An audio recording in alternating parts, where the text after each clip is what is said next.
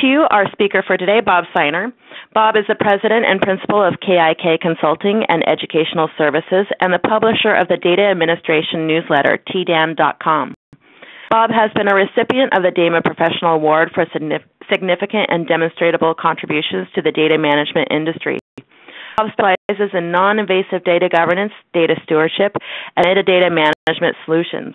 And with that, I will give the floor to Bob to introduce the webinar and today's panelists. Welcome. Thank you very much, Shannon. It's always a pleasure working with you. Thank you very much for taking time out of your schedules to attend this session. The session's kind of a change-up for us, a little bit different than a lot of the webinar sessions that we've done in the past. It's been primarily, or actually solely me speaking during the webinar session, but this time, as Shannon had mentioned, I have an esteemed set of panelists, people that I have close relationships with as far as their involvement in the data governance industry. It's kind of a vast, kind of a different type of group, but I think that they will be able to provide you with a lot of information and actually compare the way that they've developed their solutions for data governance. And so in order to get started, what I'd like to do is just talk real briefly here about the upcoming webinars in June on the 19th, which is actually a special Wednesday date for this event. As you know, it's the third Thursday of the month at 2 o'clock. Well, we're going to do the third Wednesday of that month because that will coincide with the Data Governance and Information Quality Conference, that a DATAVERSITY event and a DevTech International event that will be taking place in San Diego. So what we're going to do, I'll be speaking on that Thursday. So that Wednesday, what we're going to do is we're going to pull some of the thought leaders from the event into a webinar. And again, that'll be a little bit different as well. But it's good to get a wide perspective from different individuals. The one in July will be governance for master data. And to get more information about any and all of these things, you can go to dataversity.net and look for the conference or look for the webinars and everything that's out there for you. Just quickly, I usually do in the introductions to the webinars, I kind of go through the abstracts that I used to hopefully attract your attention to this event. And so we know that governance programs, there's really no two that are exactly alike. Everyone has nuances in the things that I talk about in the abstract. But it's extremely beneficial to hear from people who are doing it and let them share their experiences with you. So that's going to be the focus of this month's webinar. This webinar, I selected, as I mentioned, 3 participants that I think will provide some great insight to you in the questions that I've put together for them. And the idea here is hopefully that you'll have questions for them, or you'll have questions for me to give to them, or they'll have questions for each other. And I'd like to make this kind of a lively discussion in the next hour.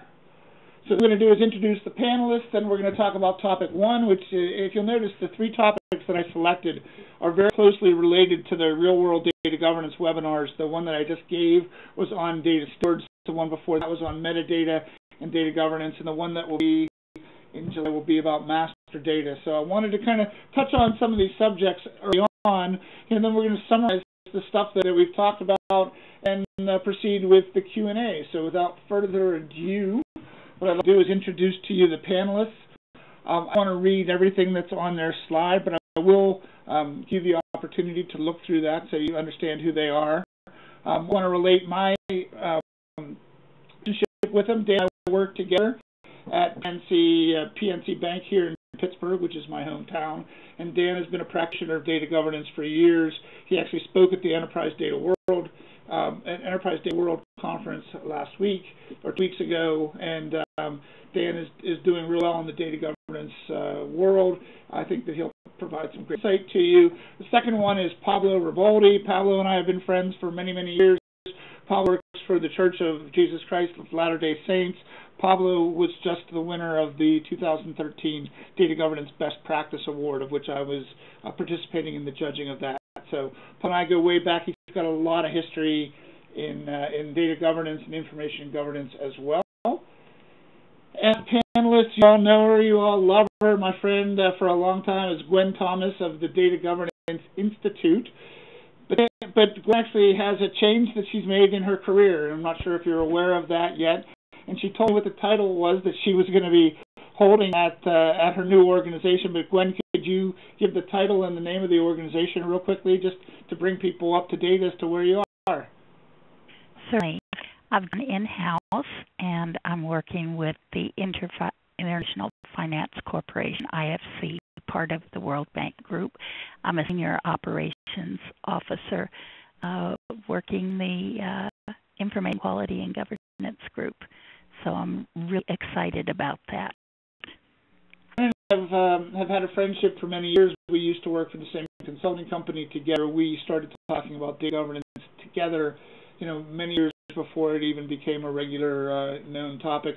I've accepted Gwen because she's a practitioner now, but has a lot of insight into what different organizations have done, and I think she'll bring a different perspective from Pablo and from Dan. So with that, what I'd like to do is proceed. I'm a little bit orderly here in the way that I've put things together. I'm going to throw the question out there and then go in the order that's displayed on the slide. So first, with the first question, we're going to go to Dan first. Dan, please spend 5 minutes or so answering it, and then we're going to go to Gwen, and then to Pablo, and then we'll bring it round to discussion, and then move on to the next question. So, Dan, I know from working with you that there's always an adventure within your organization, and a lot of organizations have different approaches in how they either identify or assign or recognize people as data stewards. So with PNC Bank, a large financial organization, can you share with us how you went about doing that? Sure. Yeah, you're absolutely right. It's been an adventure over the last years since we started our work with you.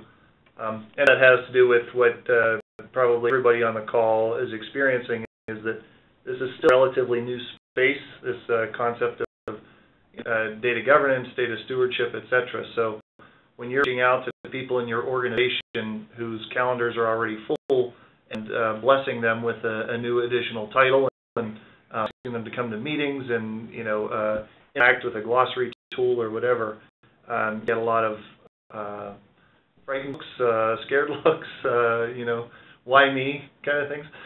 So the important thing that I've found over the years in getting those right, the subject matter experts engaged properly is you have to have a solid foundation in data governance program, and specifically your a central piece of our governance program is in this glossary. And so to have a good taxonomy for the glossary, that's off with what is the scope of your program. Are you just applying this to one of the portfolios that you manage in your company? Is it enterprise? Are you trying to cover all the portfolios? And from there, identify what the data domains are that you want to govern. Are you going to govern, customer data? Are you going to govern product data? Are you going to govern risk data? Whatever you have. With that established taxonomy and buy-in from the executives that that's the content, at least with a high priority, that needs to be governed this year or in the next 3 years. Once the data domain's established, that's the beginnings of the ability to then reach out to the subject matter experts in those fields, and you want to go to them with very tactical requests. You don't want to walk in with some high-level sort of description of a steward that says you're going to steward data, you're going to be responsible for. You give them real nuts and bolts. You get back to your desk, here's what is being asked of you. We're asking you to go to business glossary application or go to these data sets and help us identify what the high priority terms are to be defined or whatever. So in short, it starts with a good, well-defined taxonomy, a very clear purpose for your data governance program, exactly what you're going to be asking them for in the way of time and interaction, again, with your governance tools and your processes and things like that. And with those things well defined, then anybody talk to in the organization in those spaces will know the people. We'll offer them up. I'll just start off with saying, again, that's part of the challenge is identifying the right people. And I know, Bob, with your non-invasive data governance approach, a lot of that has to do with then working with those people to get what you need out of them without really impacting them or taking them out of their day job. appreciate your saying that, and that's exactly right. I mean, when we talked about who a steward was and what data stewards do in the last webinar, and it was a pretty hot topic. You know, the idea is that it's doing kind of exactly what you're doing. Is you're identifying the people who already know the data, or you're identifying the people who know the data, and you're having a good answer to the questions that they're going to have about, well, what does this mean to my job? So that's an extremely important part, and thus I think it was a good question to ask. So, Dan, anything else that you wanted to share on that, or can I move on to Gwen? Was fun. All right, so the same thing, and I know you've worked in a lot of different organizations, so you can probably share at least several. I know we've only got a limited amount of time here, but share with us some examples of how the organizations that you've worked with and the organization that you're working with now identify who your stewards are and what work do. Mm-hmm. So the model that Dan described is very familiar to me, and it sounds like you're being very successful with it, Dan.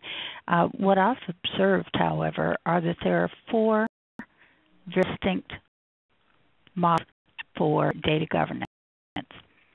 One is the for data stewardship association with data governance. The first model is where the data stewards are those who touch the data. They have responsibilities for activities, and so these people who may be individual contributors in an organization or specialists in part of the data flow, when they're named stewards, their responsibilities are to ensure that certain standards and rules and controls are actually applied into the work. And so they may be responsible only for their span of work or for a group around them. So this model of lower level stewardship, sometimes with a lower KS, I've seen that in organizations that are information factories, where these people, their jobs may be business analysts or information analysts. Now, at the other end of the extreme, I've been in quite a few organizations where their stewards are very, very senior people in the organization, and their responsibility is to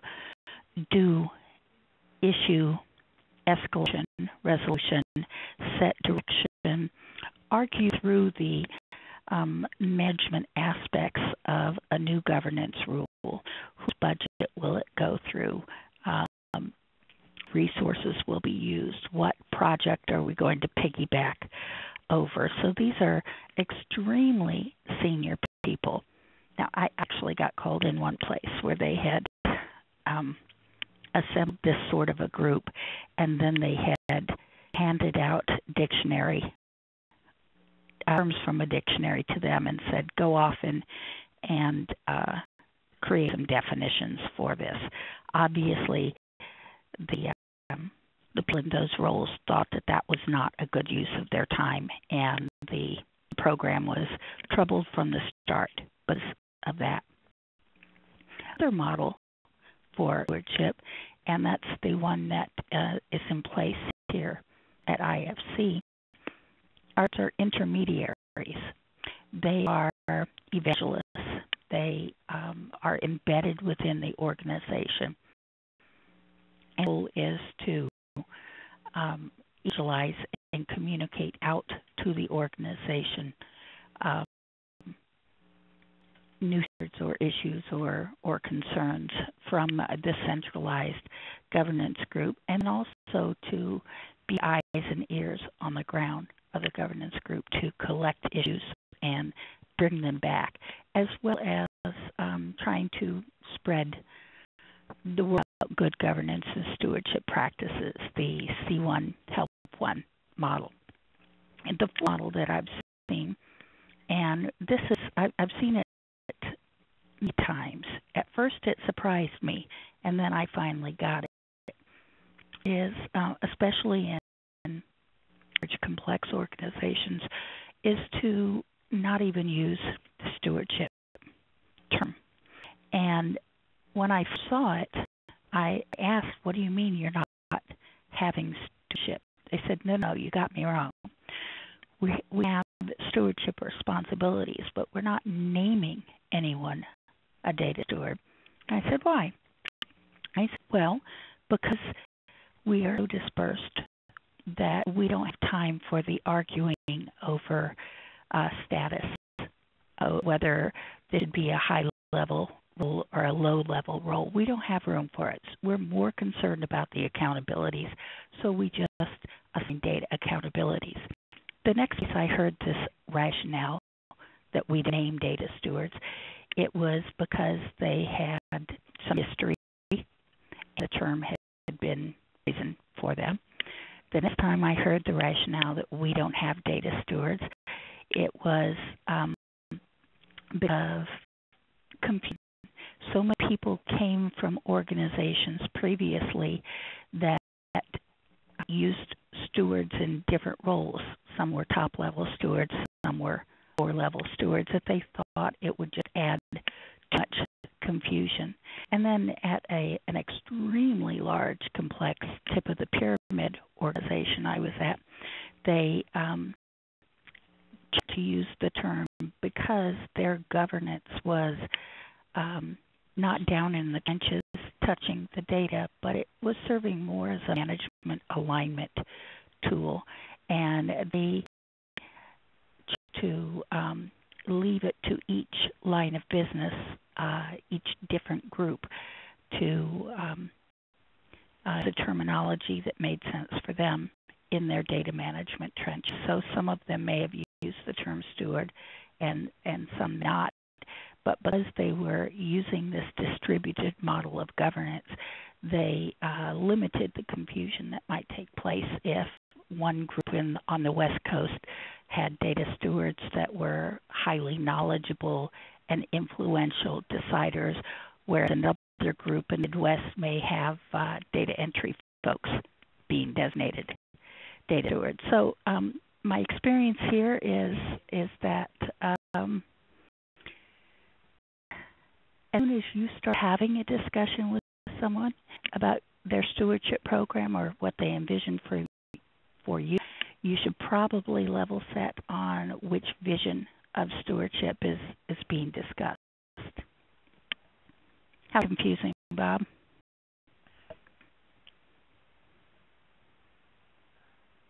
There?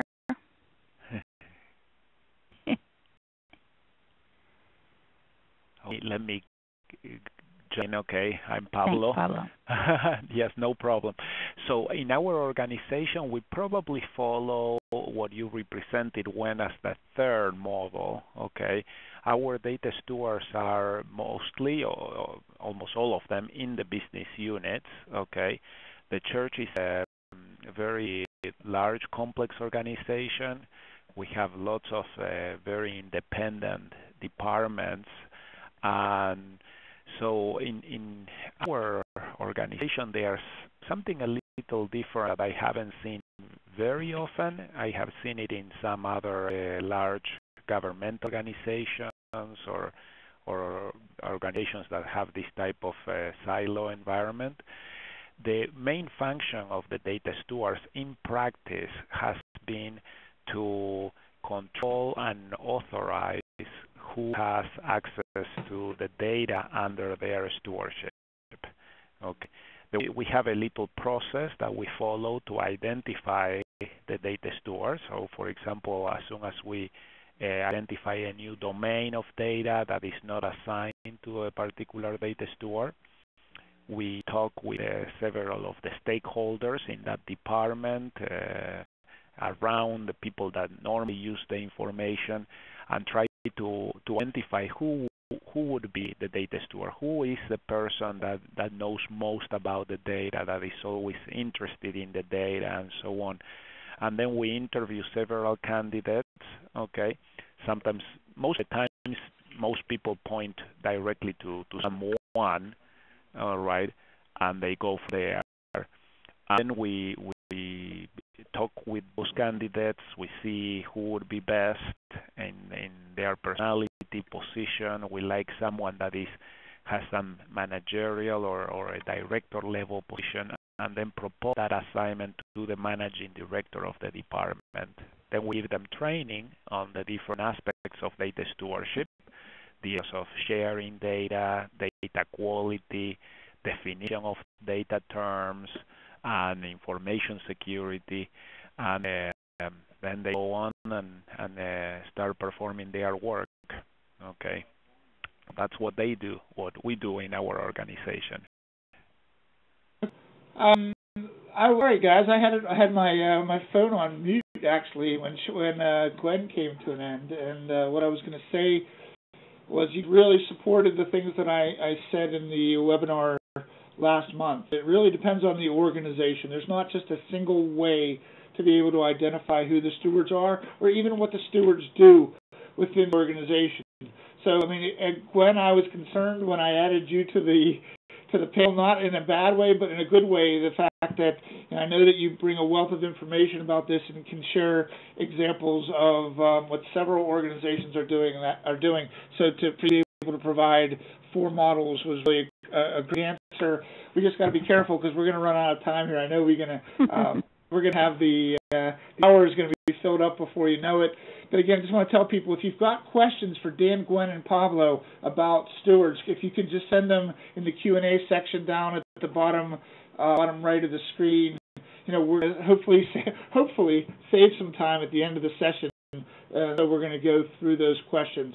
So again, I hope that was helpful to all of you out there in listener land or in participant land, as far as just hearing from different organizations, different options that you can have. And the idea is to pick the one that fits best into your organization. And I would think that the panelists would probably agree with that. Now, I know a couple of different people mentioned the idea of metadata management, and I know Dan, it's something that's really near and dear to Dan. Dan's going to answer this question third, however, but the idea, and I get questions all the time about the business glossary, about the data dictionary, about the metadata management. So we're going to start, Gwen, with you. If you could also, again, from your wealth of experience, about how you handle metadata that's associated with the metadata that's associated with a governance program, and metadata is that is associated with a governance program.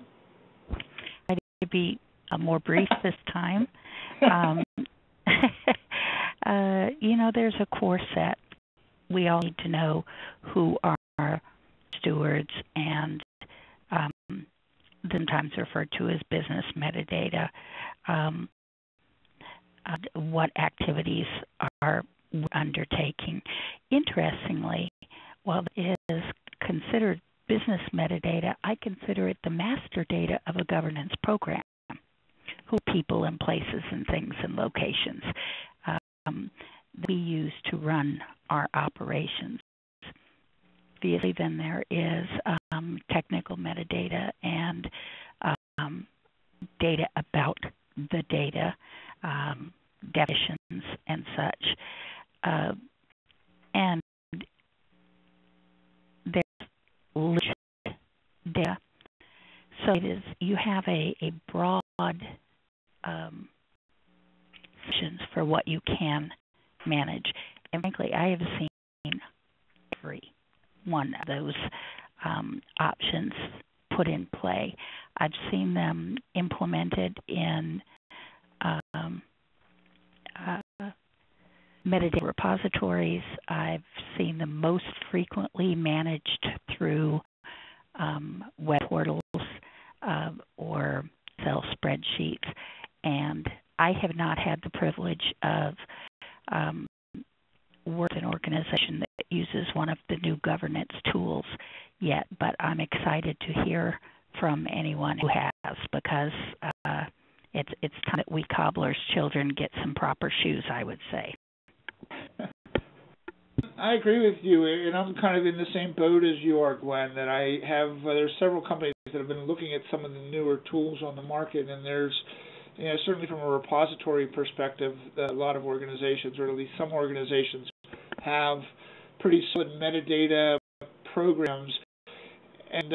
disagree with me if I'm wrong, but in organizations, the type of metadata that you talked about, Gwen, is the data that relates to who to data, and who has accountability, and I think that's where the industry is kind of going. Are you feeling the same way? I am. Okay. So who has accountability, and another set that just came up in discussions today is to what level data certified, and have we certified at a feed level, at a field level, and what does that certification mean? Who are responsible for management reporting or financial reporting need to know exactly how well they can trust each and every data that feeds into their metrics. So that is one aspect of governance that they look at. They're looking at the governance of the data itself. The who aspects are more about the people, the human side of data governance. And that's important, as we know, from getting the right people. I talked about it in other webinars, to get the right people involved at the right time for the right reason, to make the right decision. Most often leads to the right results. So with that in mind, let's move it over to Pablo. Pablo, I know we've talked about the artifacts and things that are being governed within the ODS Church. Do you want to share with us what metadata you manage and how you go about managing it? Yes. Okay. So the answer to the question of how do we handle the metadata associated with data governance program, the answer is not very well. Okay. I'm pretty sincere here. Frankly, one of the problems that we have is that you know how when mentioned that in some organizations data steward has a bad taste and a bad rep. Okay. In our organization, the word metadata has a bad rep. Okay. So it's one word that I cannot use.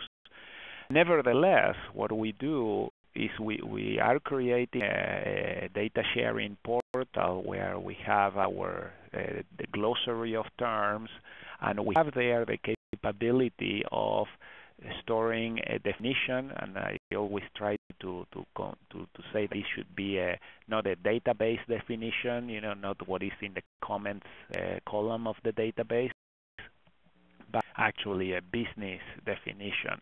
And those are really, really hard to come by. Okay, it's worse than trying to extract wisdom teeth from people to get a good definition out. We also have there the opportunity to classify the terms in terms of confidentiality and privacy, and also designate who is the data steward. So we group the business terms into domains and then assign these domains to a department and a data steward. So that is the metadata that we are governing. The grouping of business terms into domains, assigning the business terms to a data steward, classifying the business terms for confidentiality and privacy, and then trying to come up with good business definitions. And the hardest one is that last one. All right. The other ones, the classification, is also hard to actually many times commit people to a decision, even if it's a simple decision. Okay. But since people are shy to final decision on these things. Can you clarify what you mean by classification? Are you talking about classification into domains? Are you talking about classification as far as highly confidential, sensitive, public? Yes. So we have two classifications. One is the confidentiality classification, whether it's public, internal use, confidential, or highly confidential data. Okay. And then the privacy classification, whether it's not privacy related or PII under regulation or very highly sensitive on privacy.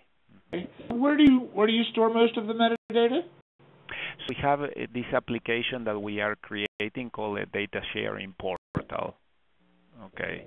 And I know data sharing agreements is very big to the LDS right. Church's solution, right? So this application it does several things. The first one is to be the glossary, the data glossary for the organization. Okay, and that is where we do the metadata management and the classification of these terms, and then also helps us to control sharing of the data. Okay. I wish the definitions were easier to do, but in experience it has been. So if someone else knows how to do them better. Actually, that would probably be a really good topic for a webinar, is how do we get business definitions out of business people?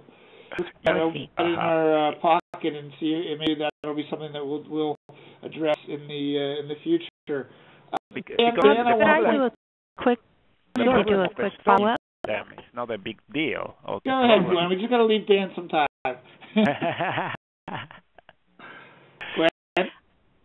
It's just that, as Pablo said, that metadata is a difficult word to say there. I've seen that a lot, as is documentation or definitions writing.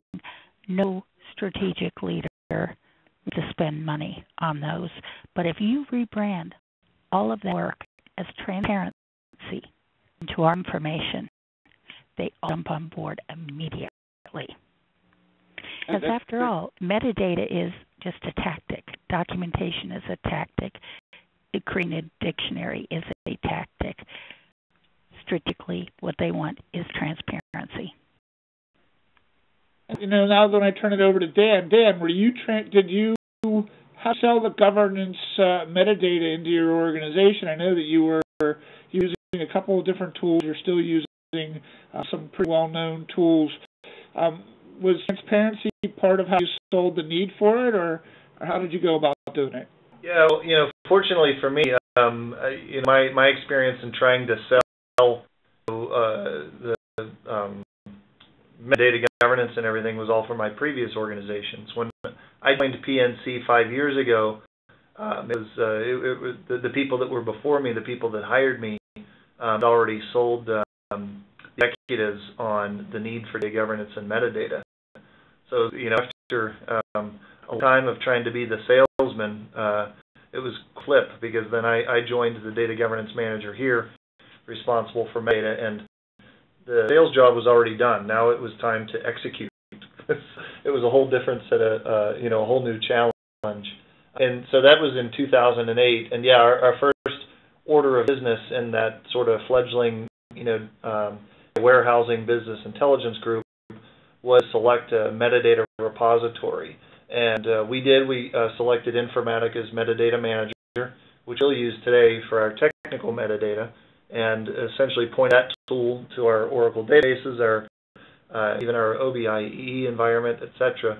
And we're using it for transparency, the data lineage abilities to be able to trace, data from reports back through the warehouse layers to their sources, etc. And we still do that today. We made a fundamental addition to that in 2010 when we decided to get more mature on our business metadata.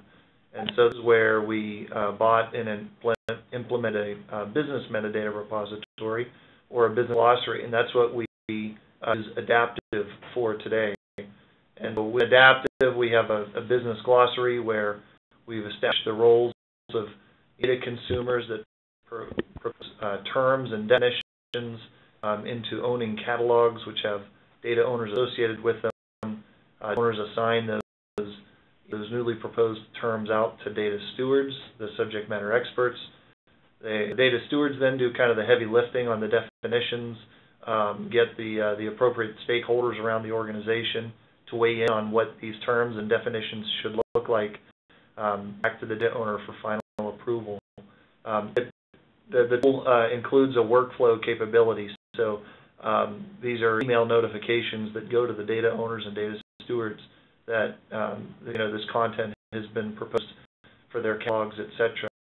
The part I'll say then, what we also did with that implementation, very soon after getting Adaptive up and running, is we've linked the business metadata repository with the technical metadata repository.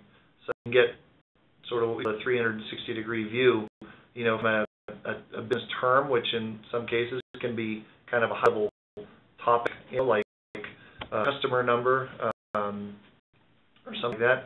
You can see that it has an enterprise definition, it has an enterprise data owner associated with it, and then you can actually link from that term into the technical metadata to see exactly what database fields are involved in delivering that data. And there you flip into the metadata manager world where you have all the stability and all the other technical metadata attributes associated with it. I know that metadata has always been a big part of the kind of the building block of which governance was rolled out. I'm trying to throw this kind of follow-up question out to the three of you quickly, and so why don't we start, Dan, with you? I mean, the stewards and the people you identify as being involved in the governance activities, what's their responsibility for the metadata? Sorry, last part again. What's the response? No, the kind of follow-up question to that was, how do you involve the stewards, or how are the stewards involved in the metadata management and keeping the tools up to date and active and approving things and such? My response on that is short, so I'll throw it out there. I mean, for us, again, with our business glossary application, it's the interface. It's when data consumers, and that's anybody throughout the organization, they can pose those terms by selecting what data domain that term should belong to. At least we think. These are all notifications that show up in the data owner's inbox. So they work queue, they assign it out to data stewards. Again, my comments earlier is very tactical. When we're adding new data owners and data stewards, we can be very direct as to what we're looking for from them, the content that they're responsible for, and then it's a living repository. So anybody can look at the set of terms in the risk catalog or in the finance catalog and see who's responsible for those, how many standing workflows there are, how many have been been approved, etc. Okay. All right. Yeah. And Pablo, I mean, I know you don't use the M word, but how do you get the stewards? How active are the stewards in managing the metadata as well?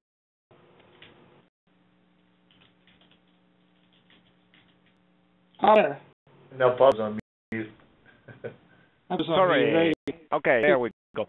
Sorry. Yeah, that has been a problem for us actually.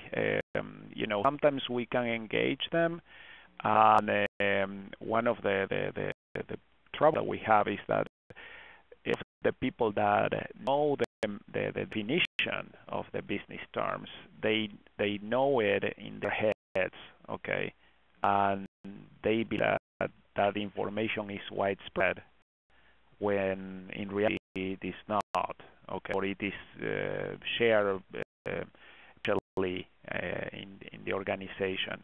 But to get it out of people's heads into a written definition, that has been actually a big challenge. So I actually want to see and to know how to do that better.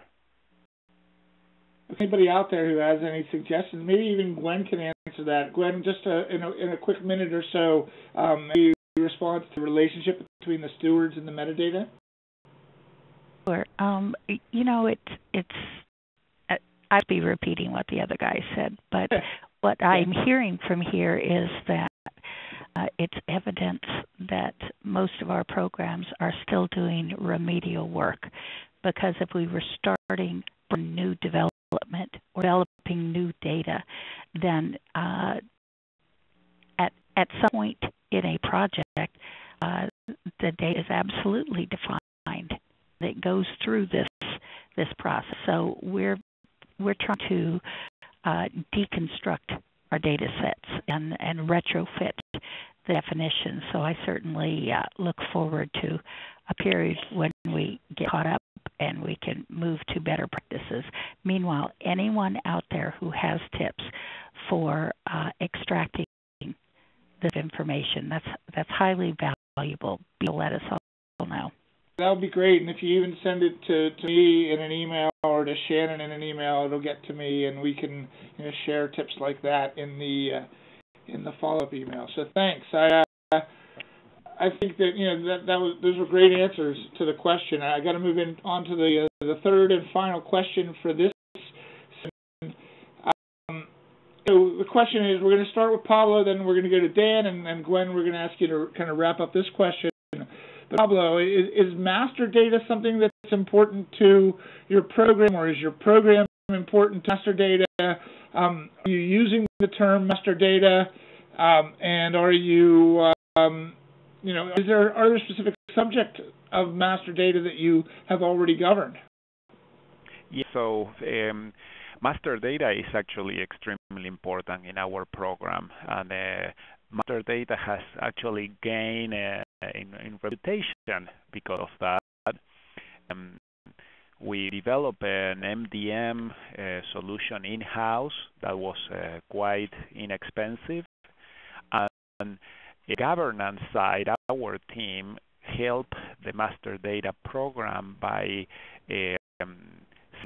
doing the marketing really with the data stewards about the advantages of putting information in an MDM repository. Okay, so over the years we have been able to put basically different types of data sets. So the reference data sets that we have are languages. For us, the list of languages is extremely important because we translate materials in many languages, and we have to keep track of what is the content that is produced in the different materials.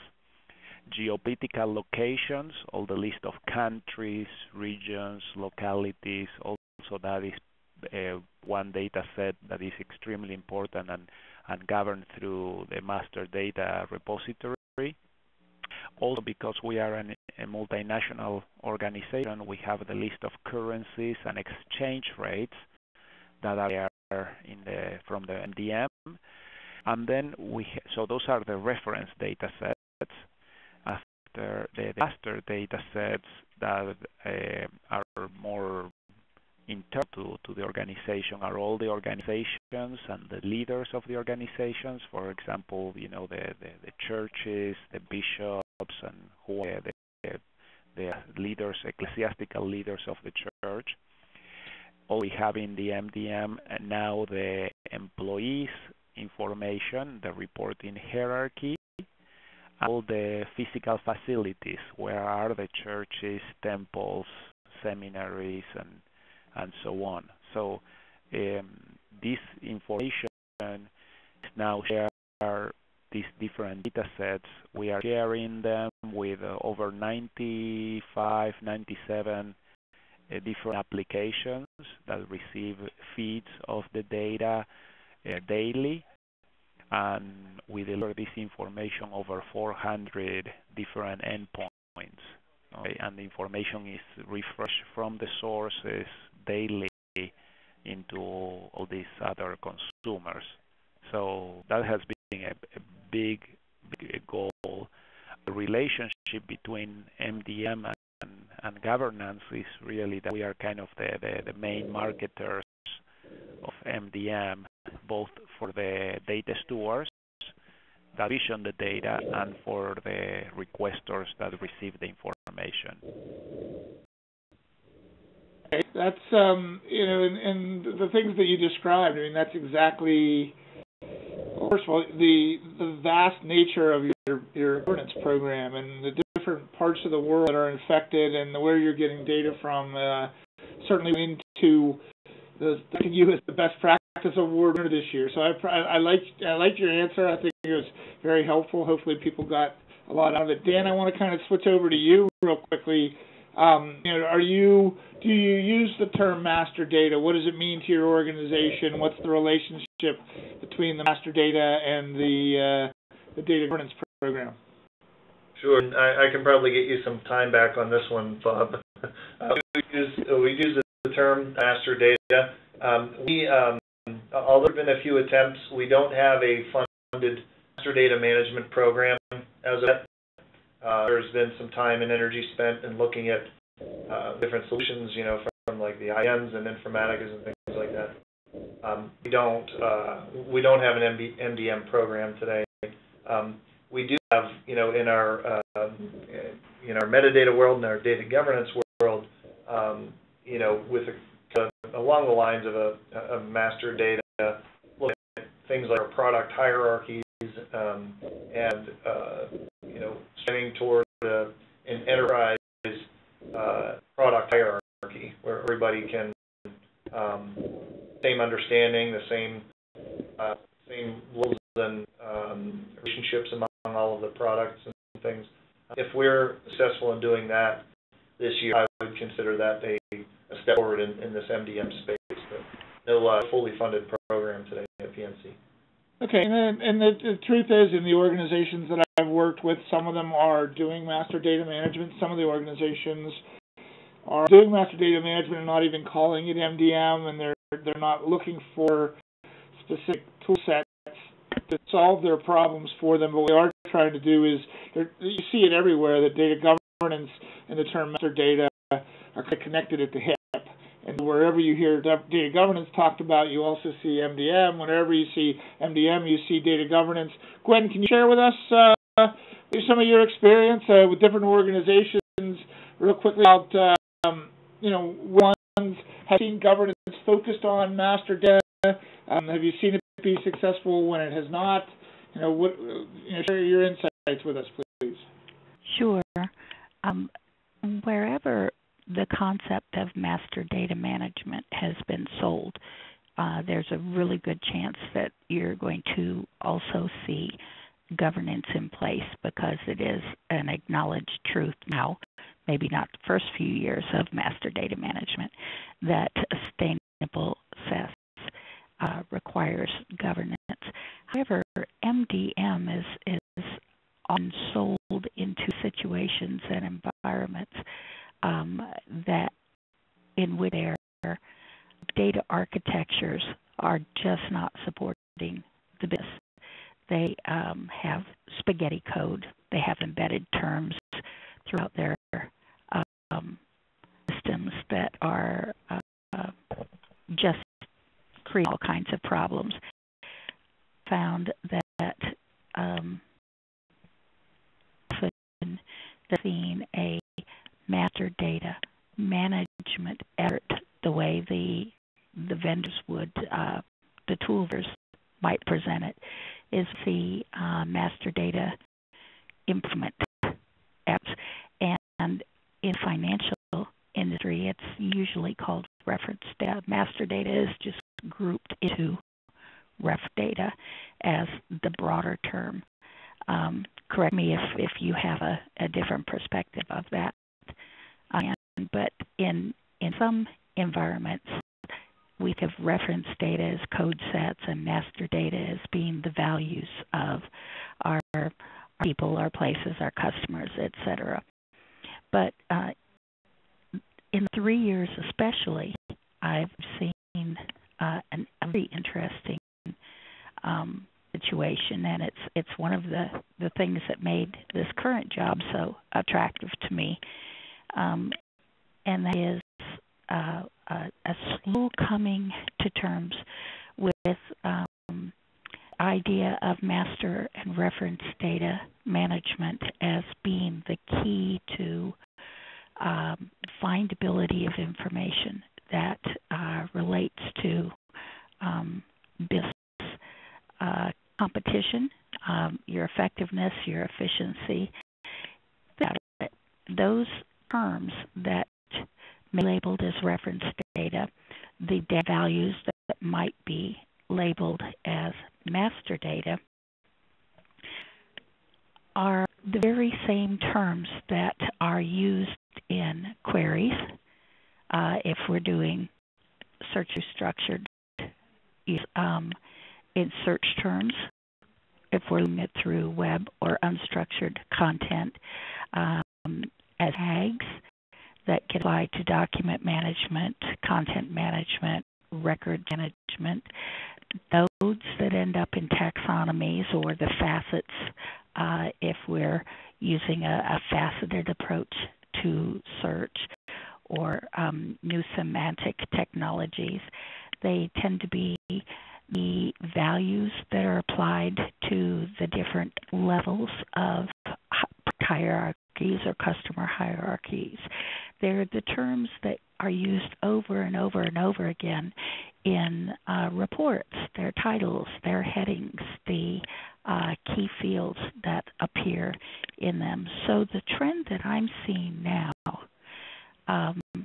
is to take a very broad, holistic approach to examining how these same sets of controlled vocabularies are applied across traditional data management and governance and these other related fields. And I'm just going to have a ball this year looking at strategy for how to pull all that together in very large, complex organizations. Any of you that have already done this work in maybe smaller organisms or less complex ones, please reach out to me. I would love to share stories, but I think this is another topic for another discussion.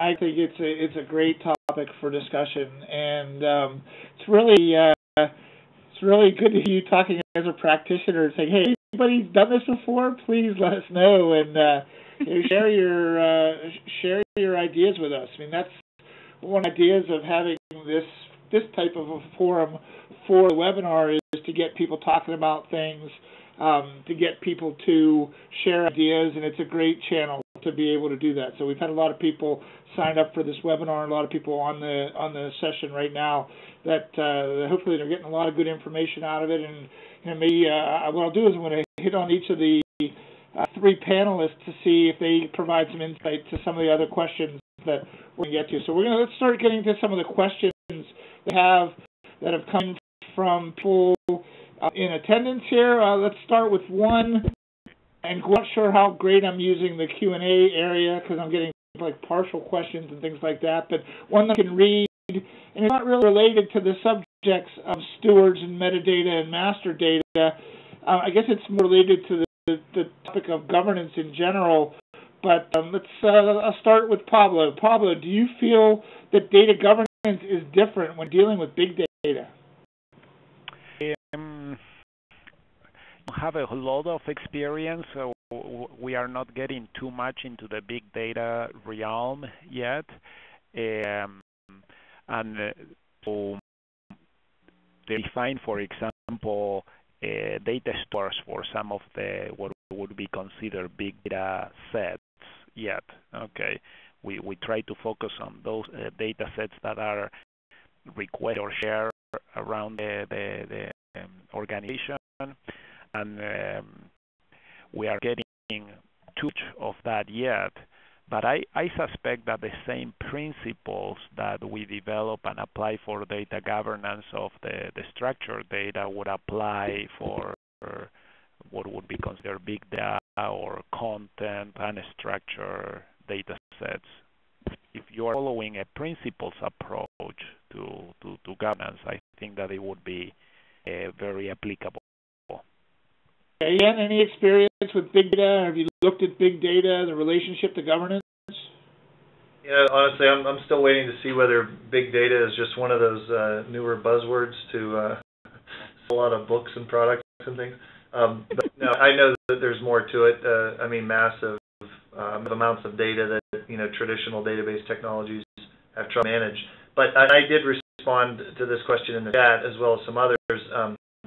To me, the principles and the purpose and the process, everything we're doing in data governance, at least at PNC, and what I hear from a lot of practitioners, you can apply all of that same stuff to big data as well as any other data sets. I mean, you just some of the nuances might be a little different as your lineage or the tools or data tools for your big data sets, but everything else to me is the same. It's all about data ownership, data stewardship, terminology, et cetera. Yeah, I mean, I get the question fairly regularly if there is such a thing as big data governance, and I'd say, yeah, there's data governance applied to big data. There's data governance applied to metadata. There's data governance applied to master data. It's still data governance, and yeah, you're right. There are nuances that you see. Gwen, any insight into that as to, is anything different when it comes to governing big data? No, I like your answer totally. What I will say about nuances is that some governance activities are focused towards people and process and the organization. Some are focused upon actions taken upon the data itself and expectations for the data itself and the actions and controls to meet those expectations. When it comes to big data, you can send a question about a data value to a council sitting around a room. Obviously, it doesn't work that way. So our focus is for big governance is on those expectations, standards, the application of business rules, those control mechanisms that we place upon the data itself. That's our end objective. In order to do that, we also have to do the human side of data governance to at least design the little g governance. Okay. So I know, Gwen, you've written about big G governance and little g governance. Where could people get information about that? I don't. Probably on the data governance website, possibly, but. Oh, yes, that's right. Datagovernance.com. Thank you. To that for you, Gwen. One last question that I want to go through, and it's kind of interesting the way that it was asked. And in fact, it was asked kind of towards the end when we were talking about master data. It says, how do you even implement a data governance solution without master data? And I would kind of view that as maybe the other way around. How would you implement a master data solution without data governance?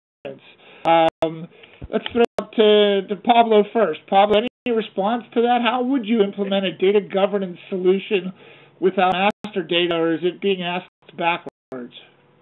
Well, I really think that not very well. Okay, so yeah, so they are really kind of two sides of the coin. All right, the master data, in my mind, that's kind of the technical integration, the basically being able to pull the information that is most important to the organization together, and then governance. That's all the processes, the approvals, the soft part of actually making that master data available to the organization. Okay, so we work really close together in those things. We have quite a symbiotic relationship in the teams. Okay, you got a quick answer for that? We're running out of time here. I typed one in there. It depends on how you define master data. If we loosely define it as sort of the concept of having data domains, you have to have those defined, for a successful data governance program. I pointed out, though, there's a lot of tools and processes and practices out under this label of master data. We don't have those in our world today, and yet we have an active data governance program. Okay. Gwen, last comments on that? Comment on Dan's. You may not have those tools, so you may not fit a vendor's description of metadata management, but you certainly have master data, and you are managing it, and you are also governing it. So you're doing well. Add that to my resume. Well, thank you very much to Dan Daly of PNC, Gwen Thomas of the IFC, and Pablo Ribaldi of the LDS. It was a great webinar. We went through a whole bunch of different subjects, data stewards to metadata to master data. We had time for the Q&A. If we didn't get to the Q&A already, what we're going to do is we will include them in the follow-up email. Shannon, is there anything else that we need to touch on here? Here's a list of when the upcoming webinars are for next month. Again, it's a special Wednesday date, and then the following month is really focused on governance for master data. I want to thank each of the panel members. I want to thank Shannon for her help as always, and thank each of you for attending. Hopefully, provide some feedback to us. Let us know if this type of webinar was helpful to you, and perhaps we can provide something similar to this in the future. Again, thank you very much for attending. Have a good day. Everyone, and thanks again to our panelists and Bob, of course, to you, and hope everyone has a great day. As mentioned, I will get the recording out, links to the recording, links to the slides, and as Bob mentioned, answers to questions we didn't have a chance to get to, and make sure that we get that information to you by end of day on Monday. So keep an eye out for that, and that'll come from me. So everybody have a great day, and thanks again for attending, and panelists, thanks you again for participating. This was a great discussion. All right. Thanks.